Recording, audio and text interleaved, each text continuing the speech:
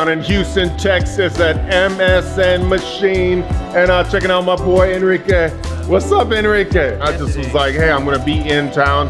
Love to come see your shop, and now we're here. How's the shirt, man? How's the shirt? Nice. What's up? I don't know if I can say, I think I was one of the first ones to get one of these shirts. I know, we had just gotten them. It's really cool because you guys saw CNC Expert actually dropped, and there's an inspector section. So we actually certify inspectors to actually be the second signature on the CNC portion of the certifications.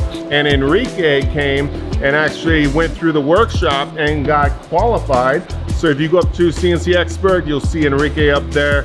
Boom. So Enrique, how old are you, man? 22.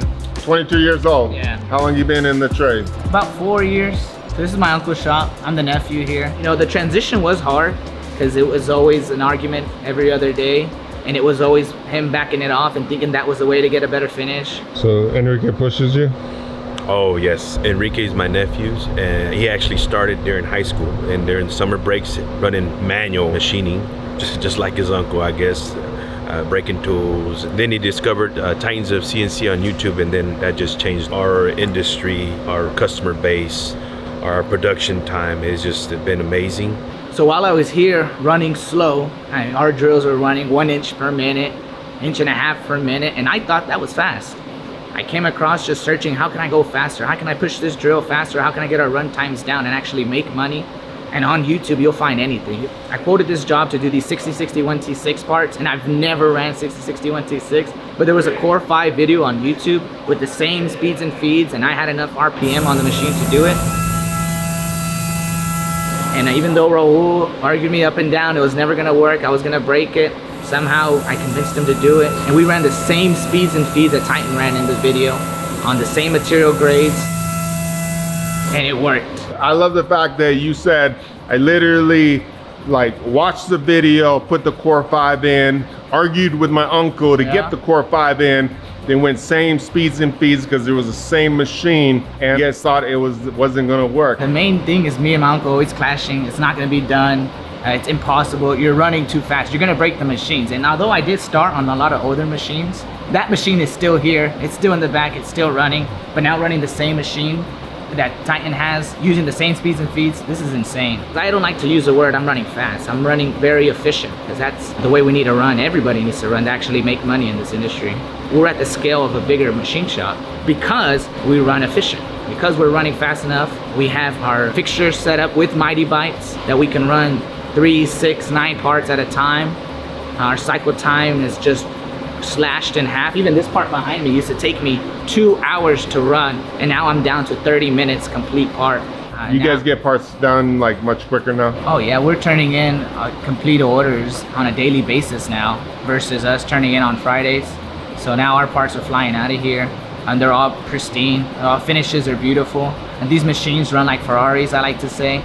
These are the nicest things you can buy for the price. That's why we actually stand by them, because not everybody has to take that leap and pay all that money. Here's a premium machine that's awesome and living proof. Love it, man. Hey, show me around, man. All right. What is that? DN Solutions? Yeah. This is not a Morisiki. This is a machine that I actually got started on. This is an old 1980s Morisiki MV55 that you have to put your programs through an old cord and an old computer.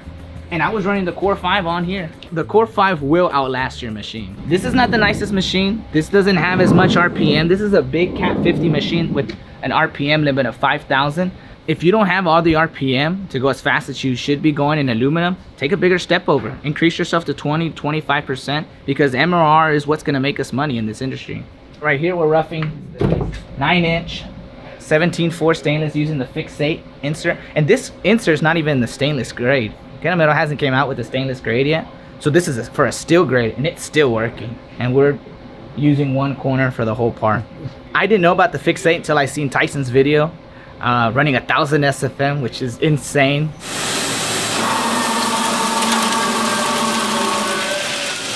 If anybody's seen that video and seen that insert just rip through the stainless, so now we're using it to rough these 17.4 parts on both machines. We started using a TNMG because all our CNMGs were breaking, so we're using a TNMG and going straight down and peeling through.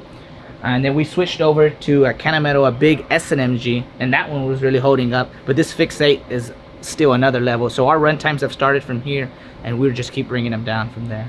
Now we don't have that many arguments just because everything is proven. Sometimes the older generation is real hard to get convinced that you can run this fast. But until you show them and with their own eyes they see it, from there they're convinced. And the sky's the limit now. As these tools get better, which I'm sure they are in the next coming years, and the machines are gonna get stronger, and coolant's gonna be getting better, we're gonna run even faster. He's always pushing my limits, and but now I tend to rely on him, and I trust him, because now I see what these tools and this new technology can do, and it's just amazing. And I love the younger generation is pushing the older generation into the future. Time is money, right? You got to go after it. Yeah. I'm still considering myself a manual machinist, but with Enrique or the new generation coming out, I'm trying to keep up with them, and they're just running with it. It's just amazing. So like a lesson would be, there's a ton of shops out there just like this. Throughout the fabric of this great country and every other country, manufacturing is the foundation, and it's so important. You know, so many people, they're in the grind, and it's hard to make money. It's hard to make money if you're running slow. Yeah, and that's the ticket. So that's the whole point right there. If you're running like high-speed steel, sometimes it's okay, but if you're just running because you just don't have the knowledge, watch the videos, test out the tools. You said Kennametal literally gives you tools to try out. You need to talk to your reps. Just That's have awesome. them come in. They'll give you inserts to run and put on your machine, and they'll help you, and they'll load you up with speeds and feeds straight from Novo, and that'll get you a starting point and go from there.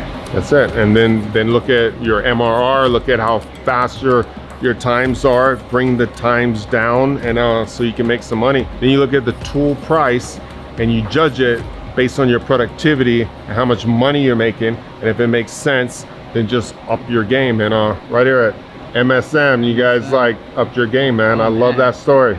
Super good. Thank you. Dude, you are a huge inspiration to all the young guys out there. Yeah. Argue with your uncles, argue with your dad, argue with everyone.